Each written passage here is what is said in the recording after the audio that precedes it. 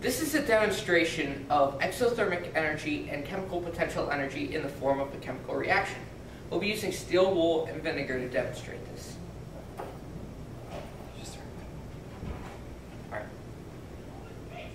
We need a thermometer in there? Yes, we do.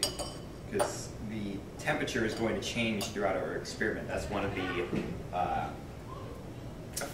the effects of vinegar and steel wool. And if you remember in our past video, we did endothermic, which showed temperature falling, while this video will show it rising.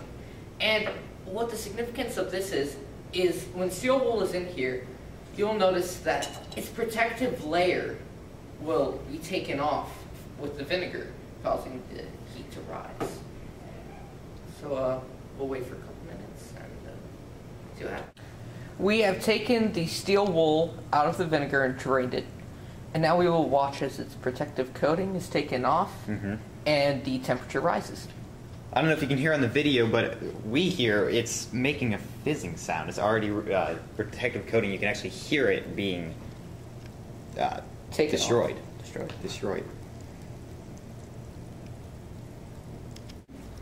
As you can see, the steel wool has rusted, and the temperature is rising at a very fast pace.